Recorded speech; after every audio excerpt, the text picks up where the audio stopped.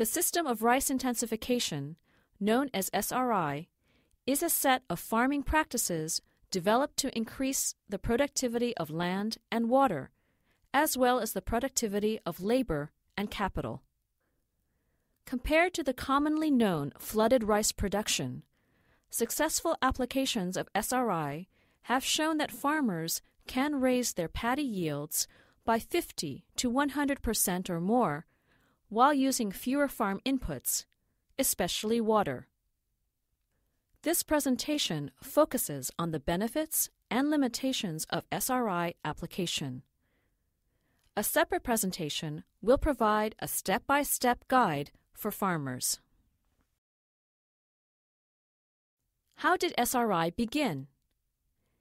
It is the result of over 20 years of fieldwork begun in the 1960s by Henri de Laulanier, a French farming practitioner living in Madagascar.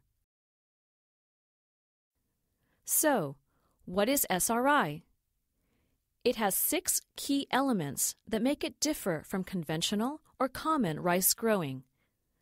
First, seedlings get transplanted at a much younger age. Second, only a single seedling, instead of a handful of seedlings, gets planted in each hill. Third, plants are spaced much wider apart in a square pattern. Fourth, intermittent water application is used to create wet and dry soil conditions instead of continuous flood irrigation. Fifth, rotary weeding is used to control weeds and to promote soil aeration. Last, the increasing use of organic fertilizers enhances soil fertility. Since the 1990s, through the efforts of Norman Uphoff, a faculty member from Cornell University, and the efforts of many farmers, scientists, and researchers, SRI has spread to many countries. Today, the merits of this new practice of rice farming have been demonstrated in 30 countries around the world. The adaptation of SRI varies by location, depending on soil conditions, climate, local customs, and farmers' comfort level to try new methods. But the basic elements remain the same. SRI has also generated debates, skeptics, and both successful and failed field trials. So what are the benefits of SRI? First, higher yields and better rice quality. Wider spacing and single planting increases the exposure of plants to sunlight, air, and nutrients.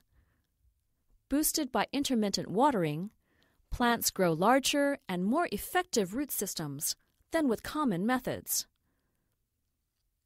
This in turn produces healthier plants with stronger stalks and more tillers, leading to higher yields, as reported in many places. In Andhra Pradesh, India, SRI fields achieved 2 additional tons per hectare on average, while using 90% less seed and 50% less water. In Sichuan, China, rice yields have increased up to 40% using SRI.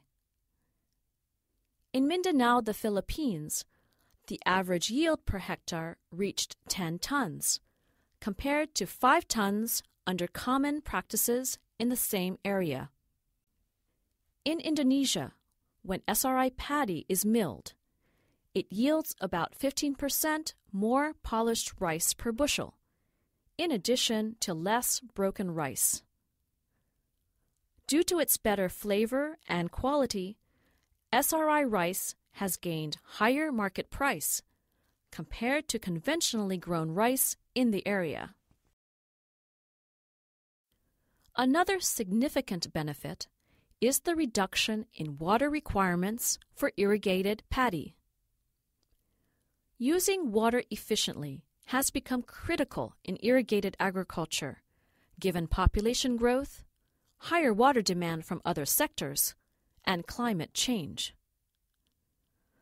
Compared with common practices, water requirements under SRI can be reduced by 25 to 50% since paddy yields are not kept flooded during the vegetative stage. In Indonesia, a 5-year study showed an average water savings of 40% with an average yield increase of almost 80%. In the Philippines, water requirements were 23% less than with conventional methods, and in some places, up to 12 tons per hectare in paddy yields were achieved with less water. Intermittent irrigation causes soils to crack, which promotes soil aeration, nutrient mobilization, and root elongation. Roots grow larger and deeper than those grown with flooded conditions, as flooding causes degeneration from lack of oxygen. Field results have shown that stronger stalks and longer root systems, shown in SRI plants, are more resistant to drought, waterlogging, and storms and typhoons. SRI can also reduce production costs, especially for seeds, fertilizers, as well as energy in the case of pump irrigation. SRI farmers reduce their seeds requirements by 80 to 90% compared with common practices. Since fewer seedlings are needed per hectare and they are transplanted when small, farmers find nursery management easier, faster, and less labor-intensive. In Indonesia, an evaluation of over 12,000 trials of on-farm comparison, covering an area of 9,400 hectares, showed that SRI not only reduced water requirements, but also reduced fertilizer input by 50% and lowered total production costs per hectare by 20%. SRI benefits not just farmers, but also the environment through reduced use of water and less application of chemical fertilizers. Organic fertilization increases water-holding capacity of the soil and the abundance and diversity of soil organisms, making it healthier and more fertile for sustainable crop production. Even though SRI offers many benefits, let us discuss some constraints to its expansion. The main constraint comes from the psychological resistance to changing practices and customs.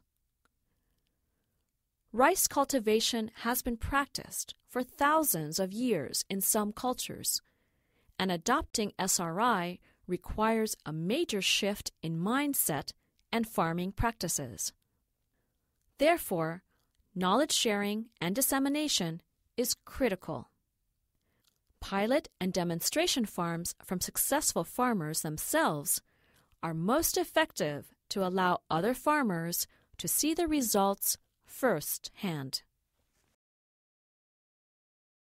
Another constraint is technical, relating to irrigation.